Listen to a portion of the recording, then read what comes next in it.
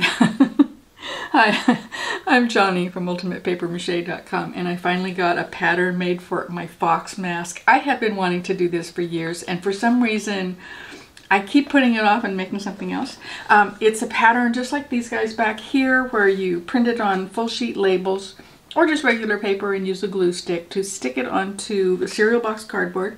Then you just cut it out, tape it together so it makes all the shapes for you, cover it with one layer of paper mache. I put paper strips and just cooked flour and water paste is what I used. And I put it on the inside and the outside, then paint it, and it's done. Now I also have pattern pieces so that if you don't want to put the back on it, you actually just want to put it up on the wall, which is what I'm going to do with mine. Then you use that other separate piece instead of the pieces for this, like here. Now I'm going to have a slightly longer video this time because I am going to show you exactly how the pattern goes together, how to paint it and everything in this one video. So it's going to be a little bit longer than usual. The fox pattern is going to be at ultimatepapermache.com/foxmask, and there is a small charge for it because these things take forever to make and put all the instructions together and stuff, so I really do have to charge something, but not much, and it makes just a really, really nice mask. I am really, really happy with this one. I think partly because a red fox is exactly the same color as my orange cat, which I thought was really cool, and it was really easy to get that color. It's just burnt sienna and a little bit of yellow oxide, and boy, isn't that pretty? So let me show you how to make one. The first thing you want to do is print your pattern on full sheet labels, or you can print it on regular paper and use a glue stick. That doesn't work quite as well, and this is so much faster, so this is the way I always do it now. And then you just pull it off, and you stick it on cereal box cardboard. And as soon as you have the patterns attached to the cardboard, then you just start cutting them out. So you can go ahead and either cut them all out at one time, like I'm going to do, or you can cut out one at a time. It's totally up to you.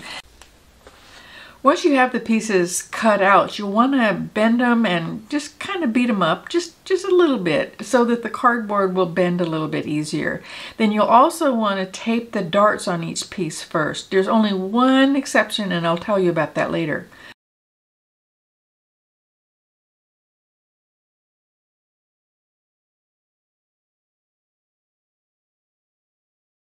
Now pieces 2 and 3 are the first pieces that you're going to tape on, and they fit into the corners of piece number 1, just like it's shown in the video. Now you want to tape that corner first so you get it on in exactly the right place, and then turn it over. That's going to make it a lot easier to bend the pieces together so that the curves will fit. Just go ahead and tape it on the back, and then turn it back over again and reinforce that seam with some more tape on the front. In fact, you want to tape every seam on both the front and the back just to make the mask nice and strong. After 2 and 3 are taped on, then pull the thin areas in the front of those two pieces together, and this makes the center line right below the nose. Just use really thin pieces of tape there so that the tape doesn't kind of stretch over the empty spaces. If you do get any extra tape kind of sticking out over in places where it doesn't belong, just go ahead and use your scissors to remove it, because it can get in the way later. Then after that's taped together, pull the nose down and tape it to the upper lip.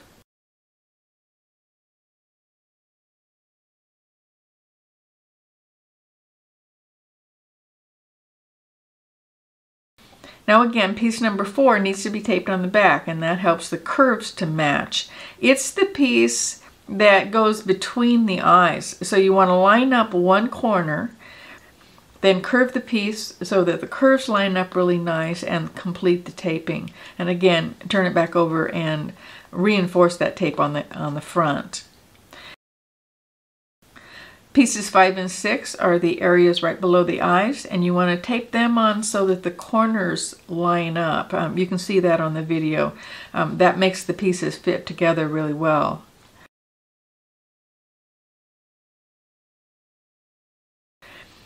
Pieces 7 and 8 are the upper eyelid and the forehead. So once you have these pieces on, your mask is almost done. You want to bend them on the dotted line to get a nice crease right there above the eyes. That's kind of the eyebrow area. And then tape the darts. But here's that exception. You don't want to tape the dart with ear written on it. The ear is going to slide into that open dart. I'll show you that in just a minute, but leave it open for right now.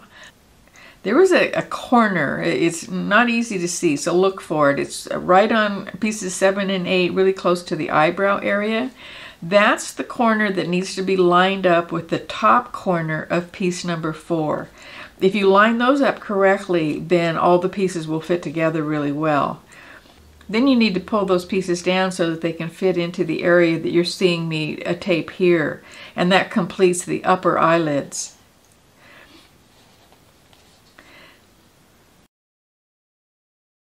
Then you want to tape pieces 7 and 8 together right down the center seam.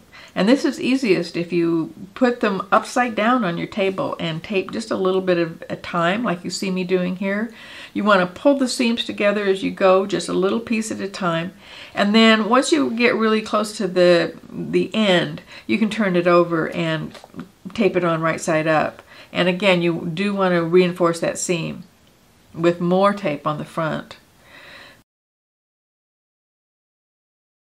Pieces 9 and 10 make that nice wide ruff that goes around the fox's cheeks. These pieces are also easiest to tape on the back. That's quite often true. It just really helps to get those curves to fit together. The curves on these pieces help the ruff kind of stand out from the head, so it looks really nice. Now we're going to put the ears on, and I did crease it right on that dotted line. So now we're going to put it right here, right where it says ear. We're going to put that there. And what I like to do is put some tape on this end and actually slip it under. And then I'm going in, I've got my fingers in the back of it.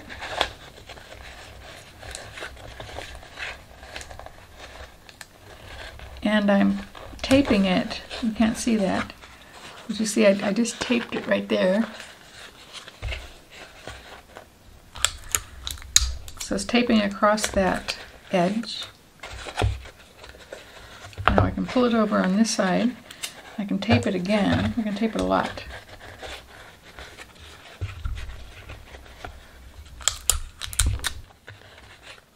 Now I'm going to turn this over and I'm going to tape the seam back together.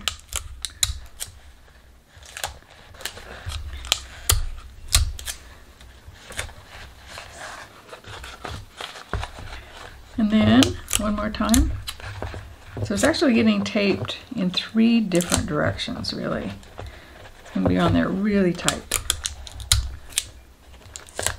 Because it goes underneath, and it goes on both sides. So now we've got a nice strong ear. And then, we're going to bend this back so that it follows the curves and tape it right across that edge.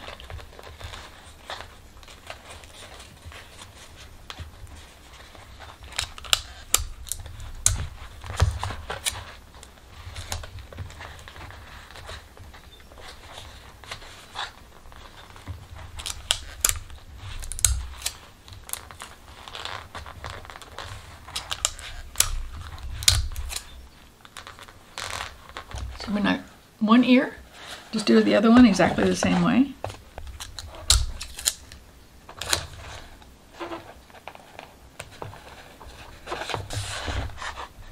Now he's got 2 ears. Pieces 13 and 14 are the cap area that lets you wear the fox as a helmet mask. But if you want to put the fox on your wall, then the pattern has 2 different pieces that you will use to make the back of the fox's head flat so that it fits up nice against the wall. I'm not going to show you how to do that because the instructions come with the pattern. Right now I'm just going to make the helmet mask. So we're taping the darts on pieces 13 and 14. And then once that's all done, you want to tape the center line together just like you did when you put the forehead pieces together. You want to turn it upside down on the table and then tape forward just a little bit at a time, kind of pushing them together while it's laying flat on the table. You start out on one end and then just kind of gradually move upward. Once you get about halfway done, then you can then turn it over and finish that seam on the outside. And so now that this is done, we're going to put it on our fox. The outside edge is going to round the ear, of course. And then this part here is actually going to continue beyond the ear down this line here. Not out here where the ruff is, because that would pull the ruff in. We want it to stick out. So we want the cap to be attached right here. Now this is easiest to tape on in the top part here if you do it upside down. Otherwise it just wiggles around and makes it really hard. It kind of fights you. So just put this part together first. Then we can turn it over. You can see how those lines are lined up. Put some more tape on here to reinforce it.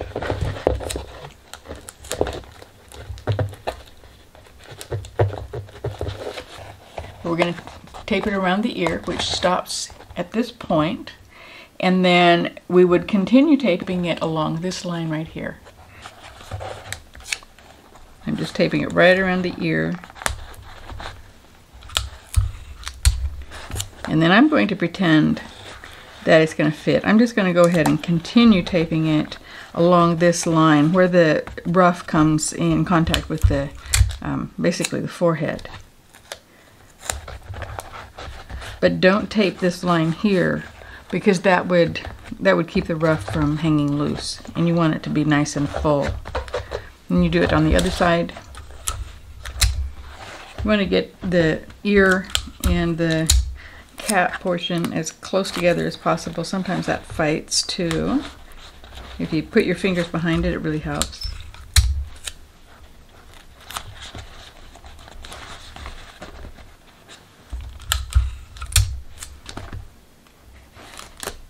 So that's how it's going to look when it's all done. You've got the ruff sticking out really nice. And you've got the cap, which may or may not fit. If you try it on and you think it's going to be too loose, untape this part right here if you already taped it.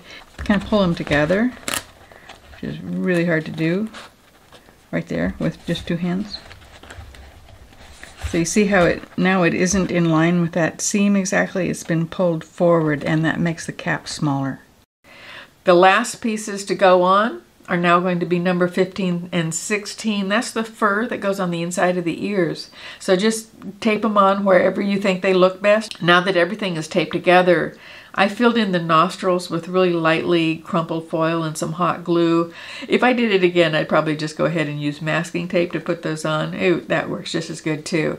And you also don't have to do this step if you don't want to. I just do it because I don't want an open, you know, just a hole for the nostrils. I want to kind of sculpt the nostrils. So to do that, you make sure that the crumpled foil is on the inside of those nostrils, then just turn it over and press into the foil with the rounded end of a pen. And that creates a dip, but not just an open hole. Like I said, you don't have to do it that way. And the next step is also optional. I did it because I'm probably going to end up putting my mask on the wall. So I will be eventually adding some styrofoam balls to it.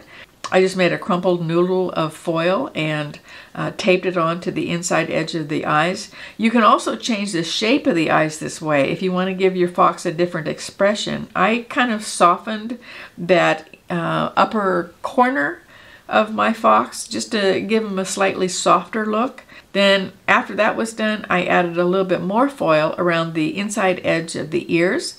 I wanted them to look nice and furry, and in order to do that, I kind of squished the one long edge of that foil and made the other long edge nice and round, and that way the foil could fit in, kind of flow into the rest of the ear. Now it's time for the paper mache. I happen to use torn strips of newspaper, and I made a cooked flour and water paste. There is a recipe for that on my website. In fact, there's a whole bunch of recipes for different kinds of paste on my website, so just use whichever one you want. If you need a gluten-free paste for any reason, or if you live in a really humid environment and you're worried about mold, go ahead and use Elmer's Art Paste instead.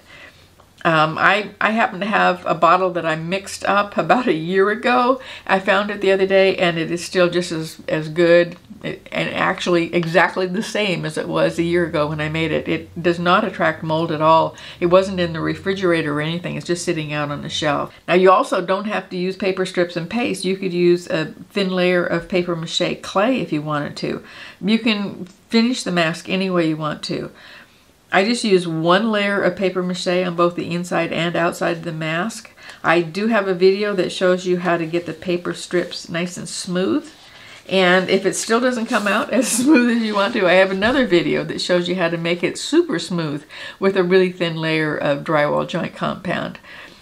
If you want to use paper mache clay instead, I do recommend that you still use the paper strips and paste on the inside. And that's just because paper mache clay dries so hard and it's really hard to get it smooth enough to be comfortable to wear. So I still recommend using the paper strips and paste on the inside, and then use a paper thin layer of the paper mache clay on the outside. The cardboard and the paper mache will create a really strong mask. I didn't use any paper mache around the points on the cheek ruff, and I didn't use any on the points of the ear fur. It would have been really hard to get paper mache around those points, and I'm kind of lazy, so I figured since I'm going to be using acrylic gesso, it's going to seal the cardboard and the paper mache so I can paint it, and you won't be able to tell that those particular pieces haven't been covered with paper mache. I went ahead and covered all of it with my white acrylic gesso. It dried overnight, and then the next part is an experiment. You do not need to do this. I just happened to find some acrylic modeling paste in my studio. I have no idea why I bought it. I can't remember ever using it, but I thought it would be kind of fun to play with on the fox. I spread it on first with a knife because it's really thick. It's possible that it's really thick because it's so old. I'm not sure what it would look like if I bought it brand new. After I had it spread on, I brushed it with an old chip brush just to make some nice fur marks in there. And it does make really nice fur marks, but I don't really know if I would do it again. If I had some around, maybe. I don't think that I would go out and buy some special for this. Although it was pretty cool. I did kind of like it. It took a long time to dry though. Several days worth to dry. And once it was dry, I mixed up some white acrylic paint with a tiny amount of yellow oxide just to warm up the white. And I painted the lower part of the ruff and the muzzle and the ear fur. But I'm painting white over white, so of course you can't see it.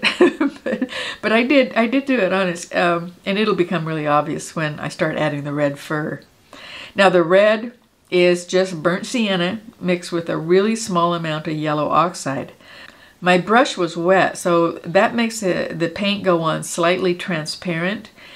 Then, of course, I added a black nose, I lined the eyes with black, and I painted both the inside and the upper back area of the ears with black. All I did really from this point on was to clean up the edge between the white and the red. I used a graining brush that my daughter, Jessie Rashi, told us about when she painted the cow. I'm going to put a link to her video down below so you can see how an expert does it. The graining brush makes really nice fur marks. That's basically what it's for. So I used the white paint first, brushing it up into the red fur, and then I used the same brush with the red paint this time and brushed it down over the white.